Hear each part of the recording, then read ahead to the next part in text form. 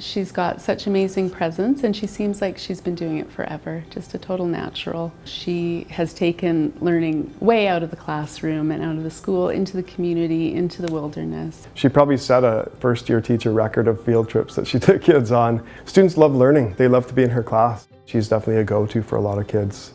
The trips that she takes those kids on and the passion that she has is so obviously shared with the students from the way they talk about her.